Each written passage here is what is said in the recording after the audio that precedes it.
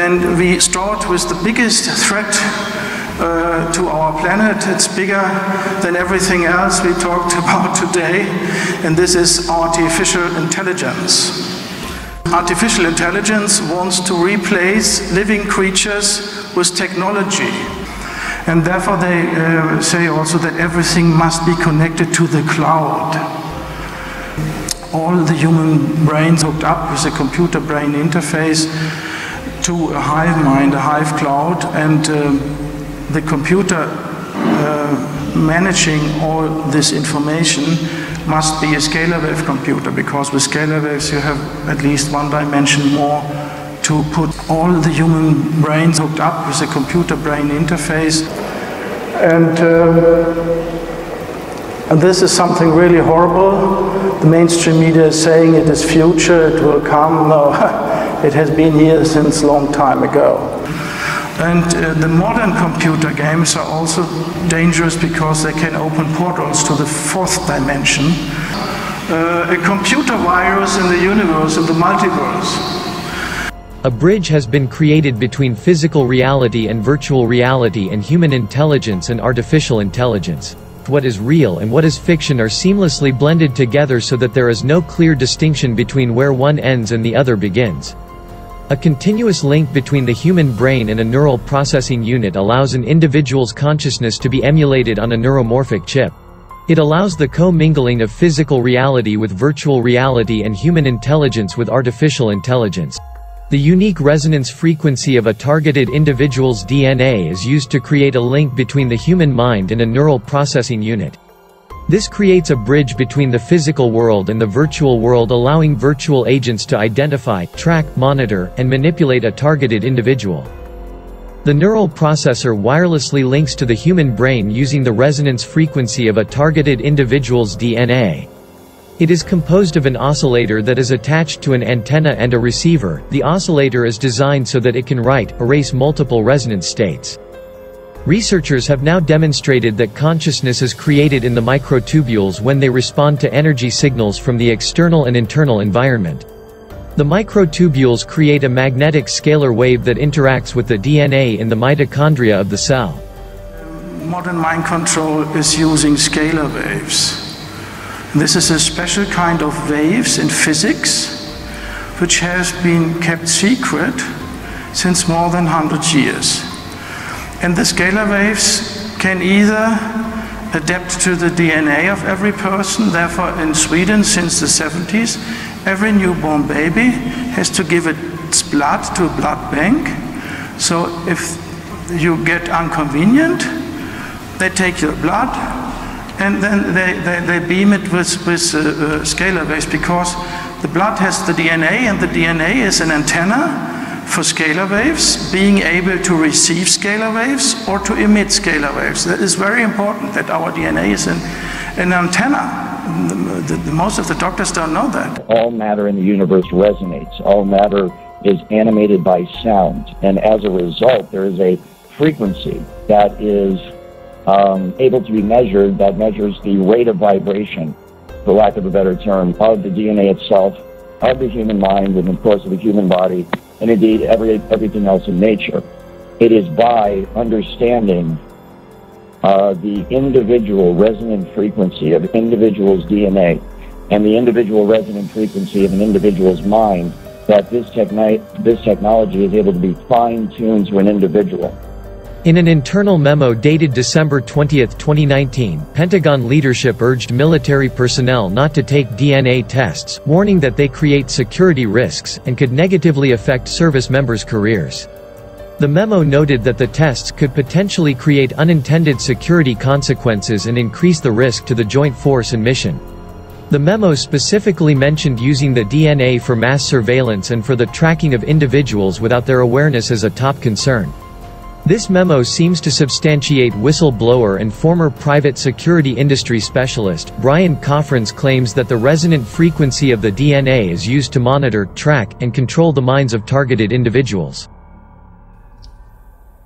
It's total not only mind control, it's total human being control.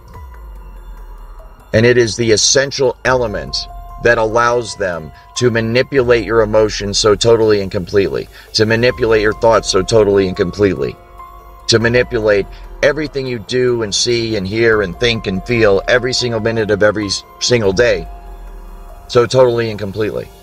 The new model regards DNA as a stable waveform of information that is not primarily acting through the molecular chemistry and composition, but through the oscillations and coherent acoustic and electromagnetic fields that the atoms and molecules create.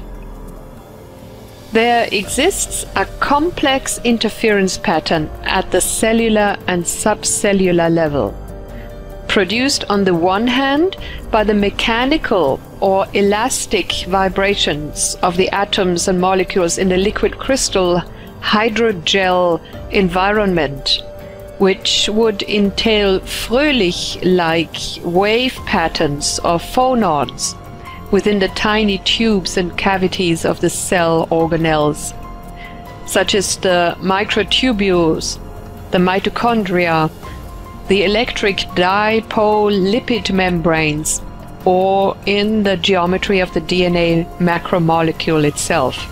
DNA has a unique property in that its frequency cannot easily be changed by external noise. The frequency penetrates any material that does not match its frequency.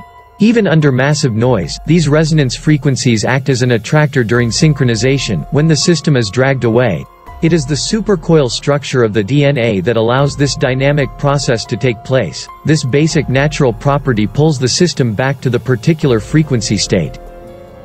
An implication is that ultimately DNA could be transferred or transported, let us say teleported, immaterially and non-locally as a light or laser modulation. This could be defined as a form of entanglement of the biological atoms with the background field, thus manifesting as a non-local, namely literally not there phenomenon. In terms of physics, of course, this requires the existence of some kind of vacuum field, something that was decried for a long time, but is now established as the concept of the zero-point fluctuations that quantum field theory embraces. In quantum field theory, the manifestation of energy comes from the quantum vacuum, sometimes referred to as a universal scalar wave, which is a form of electrostatic energy. Scalar waves are produced when two electromagnetic waves of the same frequency are exactly out of phase, opposite to each other, and the amplitudes subtract and cancel or destroy each other. The result is not exactly an annihilation of magnetic fields but a transformation of energy back into a scalar wave. This scalar field has reverted back to a vacuum state of potentiality. Scalar waves can be created by wrapping electrical wires around a figure 8 in the shape of a Mobius coil. When an electric current flows through the wires in opposite directions, the opposing electromagnetic fields from the two wires cancel each other and create a scalar wave. And as I earlier told about standing waves and resonance, it is very important to know for our mind control research to get rid of it what resonance needs. It needs the same type of waves, also longitudinal scalar waves, the same frequency and amplitude, but 100 degrees in a phase difference. And then you build up a resonance with a standing wave. And this they do when they do mind control. So there we know the theories about it, that two waves going so and meeting, or you can have one so and from the opposite side go against. That is also possible to structure something and manifest things with that. And they call it phased array.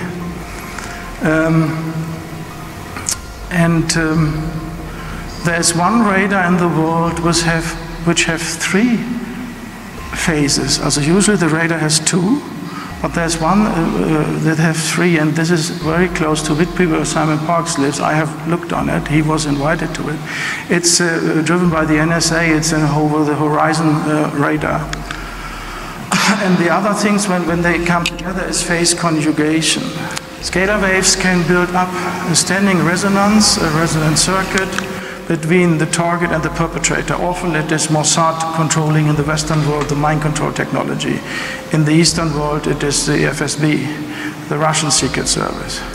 The problem is the scalar waves have closed field lines, and that means our usual devices we buy to scan electromagnetic waves are not working any longer. And we have up to date not been able to get scanning devices for scalar waves. Of course, the dark side have them. I've been told in Germany the Stasi have them, and they have them from Russia. But we have not been able to come over. So if you here in Czechian, you had more closer contact to the KGB and so on. If there are perhaps some guys having an old device scanning scalar waves, we would be very grateful to get access to that.